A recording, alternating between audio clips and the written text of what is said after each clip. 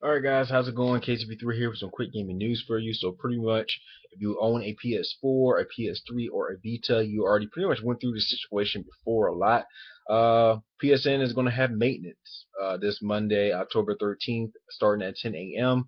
But you can still pretty much sign in, or you can still pretty much play online and connect online and stuff like that with services if you sign in before 10 a.m. Monday morning. So that's pretty much for the PS3, PS4, and Vita for all three systems.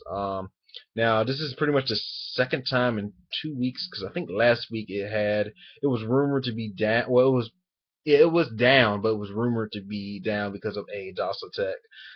We didn't really get no clarifications of why it was down or something like that. Sony didn't say anything about why it was down, the purpose it was down. They pretty much just stated, that they got it back up and everybody was pretty much good to go. One of the weirdest things about it is many people, after I made that video, many people told me actually that they would be able to still go online without no problem. So I guess it just dealt with some people more than others or stuff like that. Probably depending on where you live at or anything, something I don't know. Probably just something in the servers was messing up, depending on your locations or things in that area.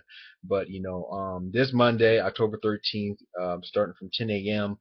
Through I forgot 1 p.m., probably 5 or 6. PSN will be on maintenance. So that's for the Vita, PS3, and the PS4. Also, we have some clarification that the Grand Theft Auto 5 PS4 bundle in Europe will come out sometime. Will come out November 18th. I think that's pretty much the official date of Grand Theft Auto 5 for next gen consoles, PS4 and Xbox One. It will be released in that same day. I think it's pretty much was rumors. It was actually revealed sometime last week or 2 weeks ago that Europe will be getting a PS4 Grand Theft Auto 5 bundle. And it actually had for this article actually this the price for $450.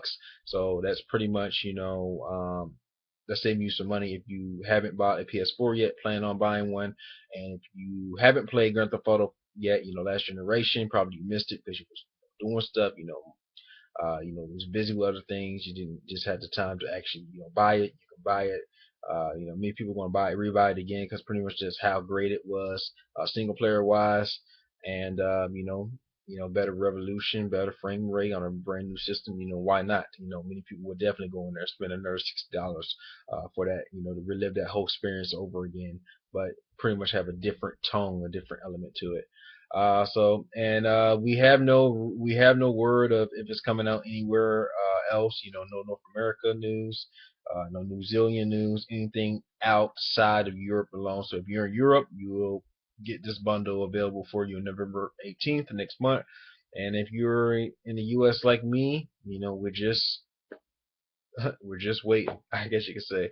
I don't know if it's coming down. May get announced sometime. May get announced down the line. But as of right now, it's just going to this bundle, this Grand Theft Auto 4, Grand Theft Auto 5 PS4 bundle is just happening in Europe. So that's it. That's pretty much that's it. Like, comment, subscribe. Let me know what you think about this gaming news. I'm KC3 as always. Thanks for watching. I'll see you guys later in my next gaming news video. Have a wonderful day, everybody.